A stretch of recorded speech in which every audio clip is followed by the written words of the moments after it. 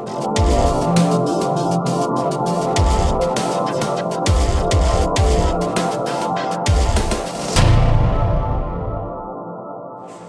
so we're still talking about guide tubes here. Got two different machines we're looking at. They both happen to be MakerBots. This is a Rep 1. The Rep 1 has a guide tube that's mounted directly against the back of the machine, and the filament spool is mounted kind of offset just a little bit and lower, so the filament comes off of the spool, feeds up through the guide tube and down to the print head. The nice thing about this design is that the guide tube just goes through a 180-degree arc at a pretty large radius, so it doesn't generate a lot of drag. You can get a little bit of initial drag from the fact that the guide tube is mounted against the back of the printer.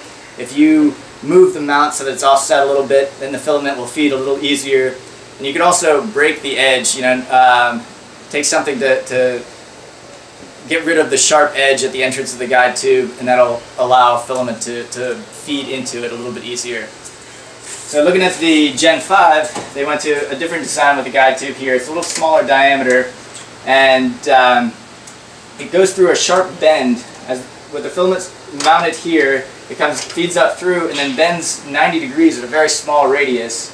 And then during a print, this guide tube is going to move through the build volume, and you can see that the tube sweeps out almost a 360-degree arc. So this machine has a lot more drag in the filament path than the original Rep 1. We'll look at a couple more machines before we move on from guide tubes here.